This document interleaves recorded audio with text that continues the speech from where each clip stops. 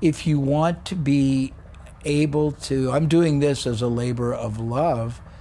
I guess the reason to be there is that I am not going to sell anything, and I'm not asking. I mean, I did this as a service for Nick and Amanda. I'm not doing it for any other reason than I think it would be a privilege to help quality entrepreneurs who should be great see how to be great, and who should be greater strategic, preeminent marketers see how to do that, and who should have a greater worldview of the meaning of business and personal life. Learn it. So if you don't want that, don't come. I love it.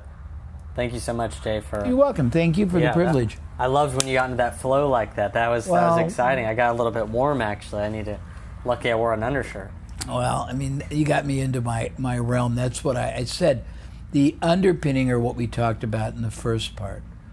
The second part is what I do for a living for people, and it gets much deeper and broader than that. But yeah, I mean, I like talking about it because it's exciting and it's ever changing, and the opportunities and the options people have in their business are so much greater than they ever realize, and it's a tragedy that they live in a limited option world when there's an infinite amount of possibilities available to them.